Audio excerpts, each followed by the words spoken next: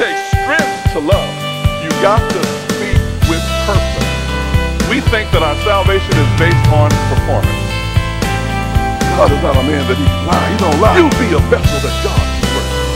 Because somebody might need your holy prayer to save them when they...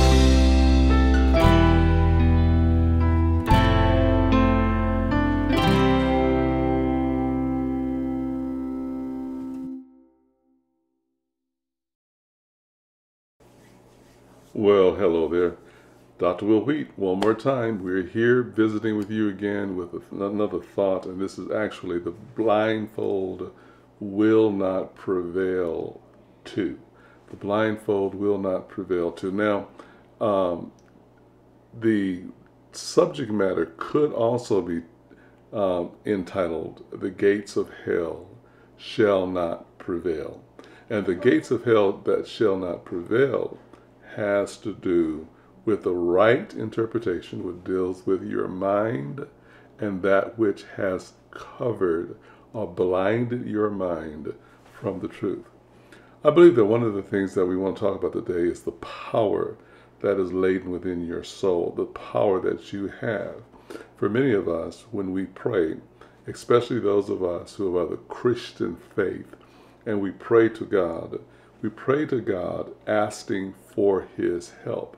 We believe that there's some part of our life that is insufficient, that is not strong, that is not worthy of the challenge that is facing us, and we need some divine assistance. The reason that we think that way is because we haven't been properly taught, and it has not been properly revealed to us of the power that's latent in us.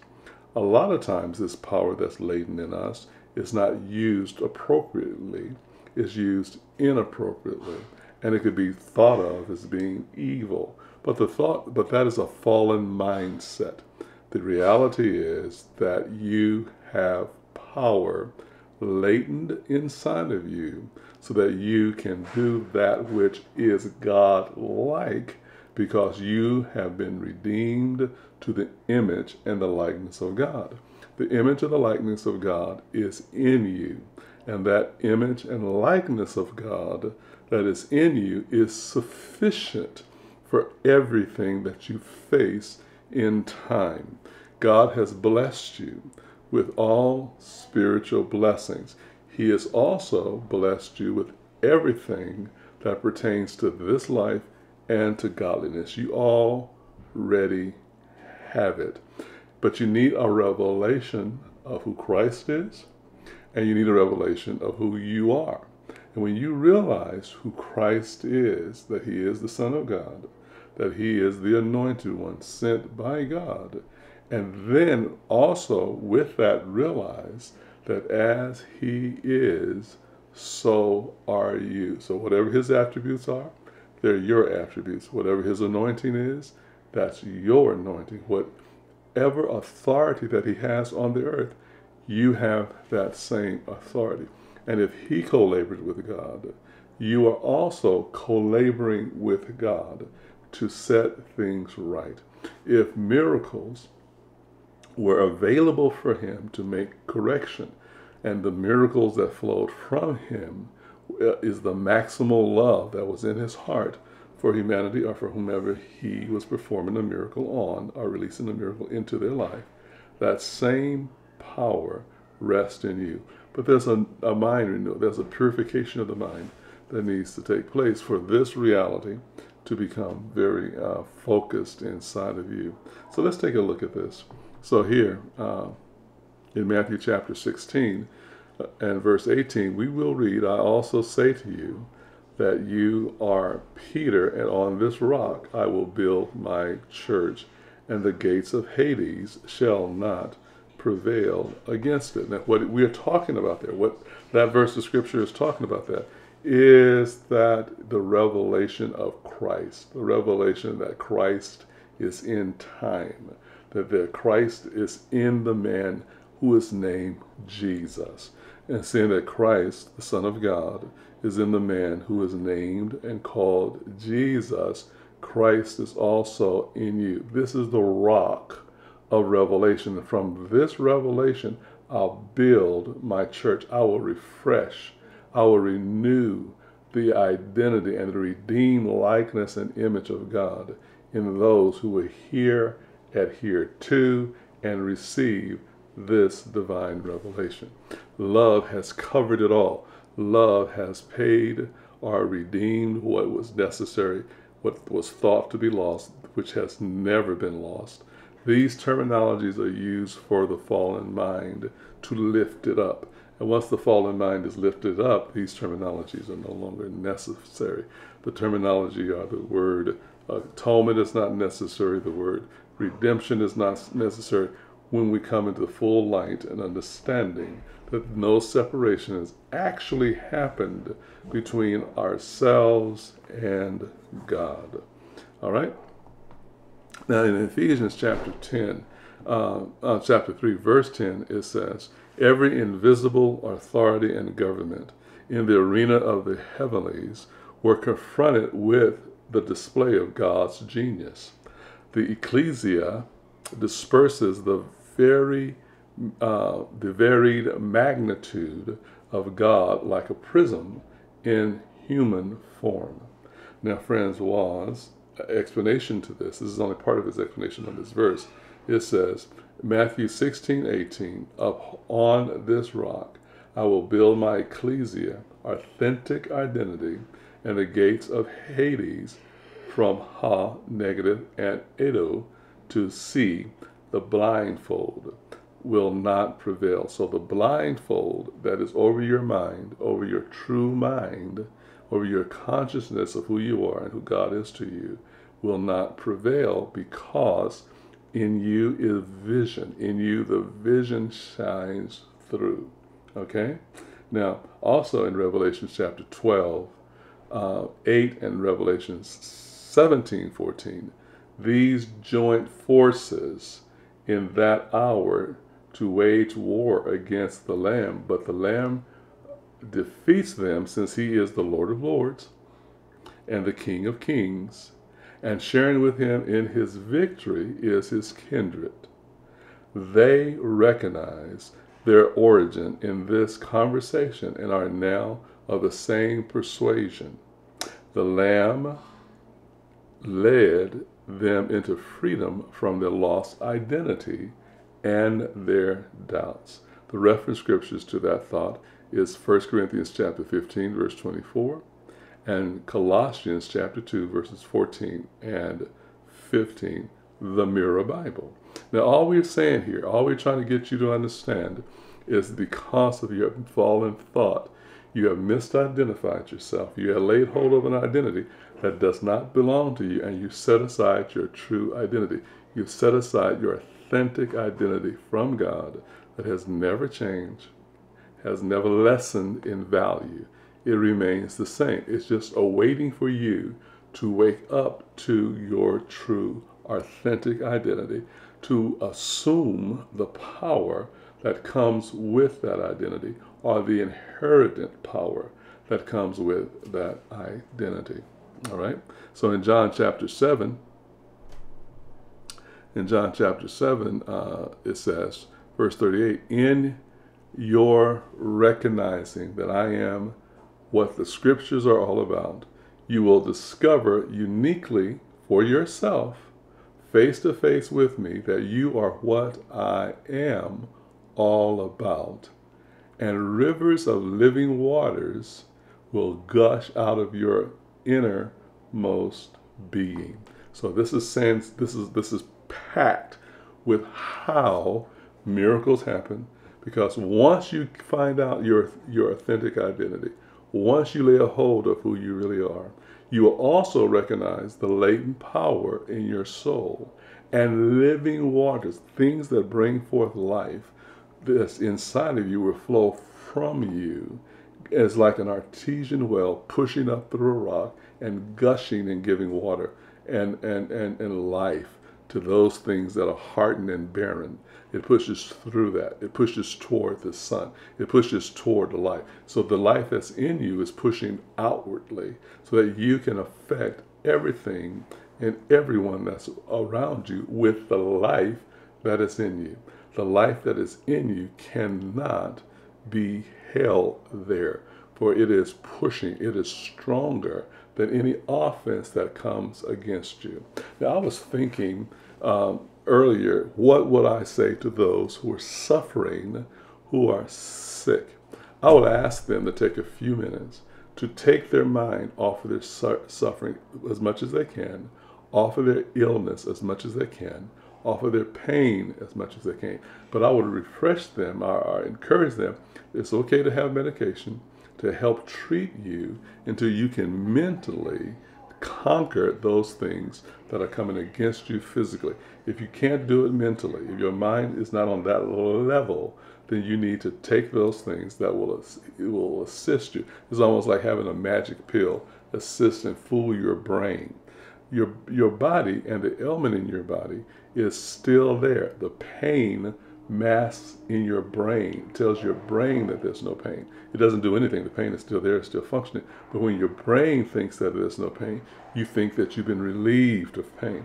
Well, if medicine can do that, then you can do that yourself with your own thought power. You can convince yourself, tell yourself that I have no pain. The body can't feel anything, and the nerves are at peace within itself, and within my mind, I'm at peace. Because my mind is at peace, that peace transcends my whole being.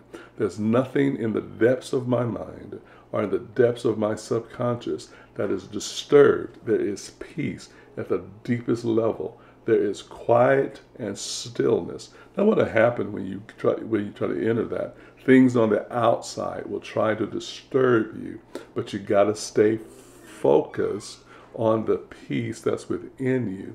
And as you stay focused and you gaze upon that peace, it's going to gush out of you as living waters and affect everything that's dead outside of you, will spring to life and favor for you.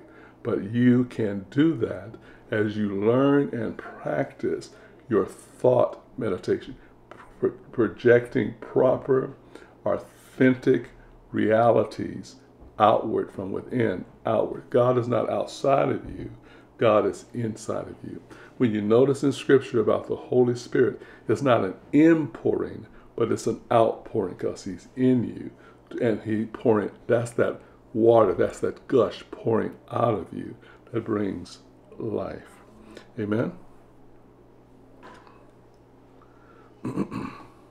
Here in verse 39 it says, Jesus spoke about the Spirit, whom those who would believe that He is the conclusion of Scripture were about to grasp, since who Jesus was in all His majestic splendor was not yet fully acknowledged, and thus the Spirit was not yet evident. The word obtained, translated to receive, lambano, means to comprehend, to grasp, to identify with.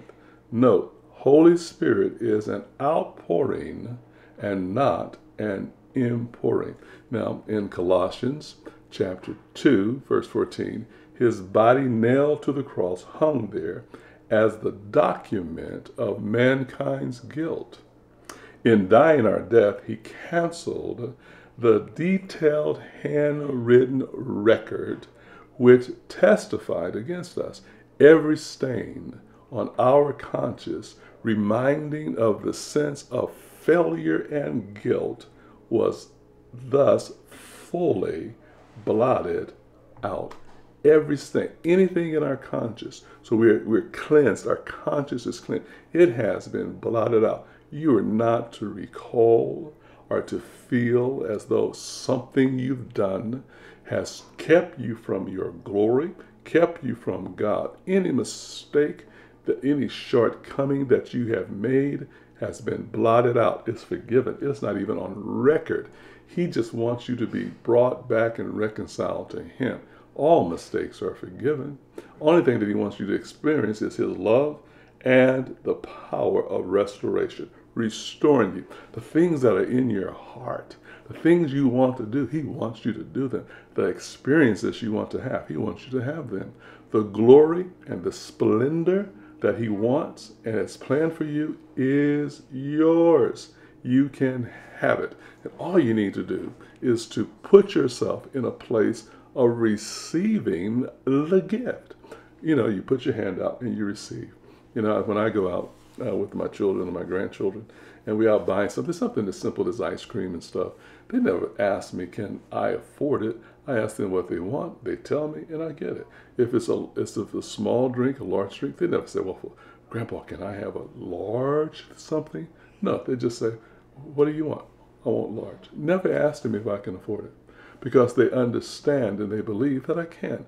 They understand that they don't have to deny themselves or what's really in their heart when someone is giving it to them as a gift. What you want, what gift do you want to receive? Don't deny yourself what you really want, all right? I want you to not to do that. Do not deny yourself. Say what you want, and you will receive what you say. Whether you like it or not, whether it becomes boring or not, it's what you want at the time. Receive it. Don't deny yourself. Don't deprive yourself and your heart from experiencing the best that's there. Because that best, that vision for the best came from God. It didn't come from you. God put that inside of you. So reach out for it. Don't deprive yourself of it. Don't think you're not worthy of it. You are worthy of everything that God has promised you. So in Colossians, again, his body, nailed to the cross, hung there as the document of mankind's guilt. In dying our death, he canceled, I want you to pay attention to that, he canceled the detailed handwritten record which testified against us. So if anybody's bringing up your past, if anybody is telling you you're not worthy, they are not from God's Spirit. They don't have God's Spirit. They don't have God's mind toward you. Do not listen. If they tell you that you're excluded, that you have to jump over hoops to receive the goodness and the blessings of God, they're not agents or spokespersons for God. They are spokespersons of egoic systems that are designed on leveled manifestations and not on spiritual truth. You need to break free from that and see the unlimited blessings that cover you and empower you to do all that God wants you to do. Now let's look at the words in parentheses. It says the word dogma comes from deco, a thought pattern. Thus, thought patterns engraved by human experience are a constant failure to do what the law required. In his personal handwriting, mankind endorsed their own death sentence. The hands of fallen mankind struck the body of Jesus with the blows of their religious hatred and fury when they nailed his body, his bloodied body, to the tree. They did not realize that in the mystery of God's economy, Jesus became the scapegoat of the entire human race. And that's found in Isaiah chapter 53, verse 4 and 5. See notes on Hebrews chapter 8 in the Mirror Bible if you want to take this a little bit further. Verse 12, the slate wiped clean. The old arrest warrant canceled and nailed to Christ's cross. The slate has been wiped clean. So let's take the blindfolders off. Let's take religious blindfolders off. Let's take off the guilt. Let's take off the unworthiness. Take the blindfolders off and see clearly what God has called you into. He has not relented, nor has he repented, nor has he lied to you. What he has promised you is yes and amen. Well, this is a short video today. We just wanted to encourage you with part 2 of this. Take off your blindfold. Walk freely into the liberty that God has for each one of you. If you start with yourself and allow your light to shine and allow the blessings of God to flood your life, your family, your friends, your associates will see this light in you and ask you, what must I do to be saved or to enjoy this inheritance that is freely yours? Does one or does the same inheritance belong to me? And you can boldly say yes, and you can boldly give them the instruction of how to obtain their inheritance. All right, so what we want to do now, we want to put up our web page, which is www.nccfc.net on the screen. We are back meeting on Sunday mornings at 9 a.m. in Inglewood, California. So this video comes in lieu of me doing a live on Sunday morning. So we're doing a video recording and we're posting it during our time that we usually go live on Sunday when we were quarantined. Well, we're no longer quarantined. We're actually meeting at 315 South Market Street in Inglewood, California. We're meeting there temporarily. So if you want to find us temporarily, you better come out and find us before we move. But even if we do move, I plan to put our new address on our webpage. Now, on our webpage, you can also leave a donation, a gift of love. You can give your tithe, your offering there. You go to www.nccfc.net and hit on the donation tab. Leave us a tithe, an offering, or just a love gift so that we can continue doing what we're doing. Now, if you want to mail in your tithe and your offering, you can also do that. You can mail in your tithe and offering to 2851 West 120th Street, okay, Suite E is in Edward 522, Hawthorne, California 90250. Now, if you have a Zelle account, because of the color of my shirt today, you might not be able to see this. So as our Zelle account is called sisterwheat@yahoo.com. That's sisterwheat@yahoo.com. That's right here. Hopefully that my shirt is not wiping that address out. So the Zelle account is sisterwheat@yahoo.com. And then those who are watching this on Facebook, we also have a YouTube channel, which is Will Wheat 3 or The Gathering. And so it's YouTube / or / Will Wheat 3. You can watch us there. And if you're watching this on YouTube, don't forget to like the video. Like the video, hit that like button. And after you hit the like button, I want you to also subscribe. And once you subscribe, I want you to hit the bell.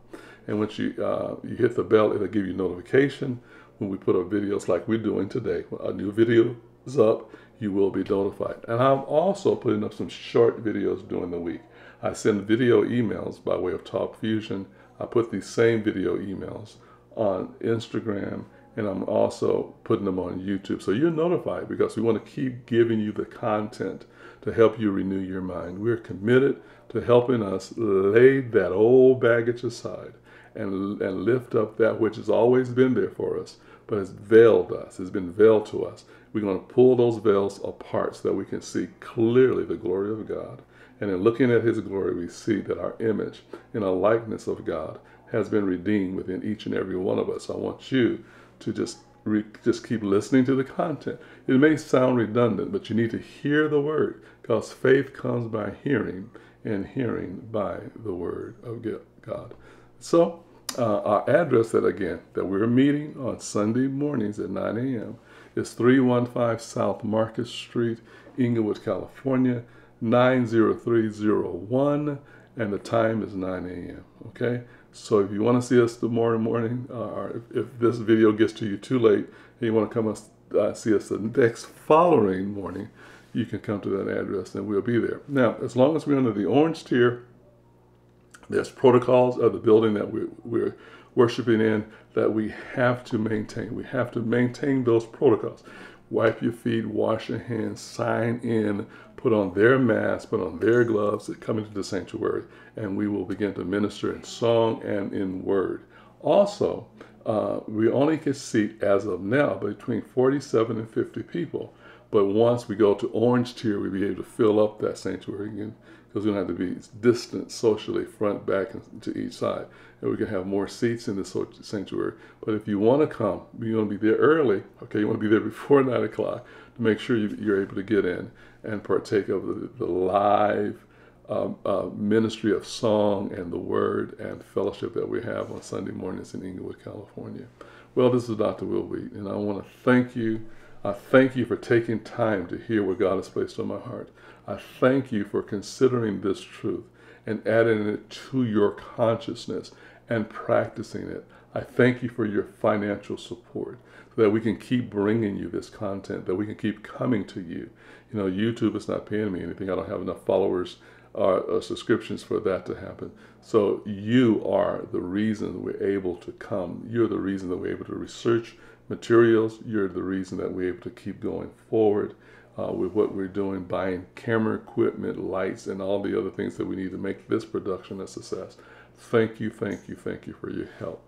And remember, as always, in closing, I remind you again and again, God has plans for your life, and none of those plans include defeat. See you on Wednesday.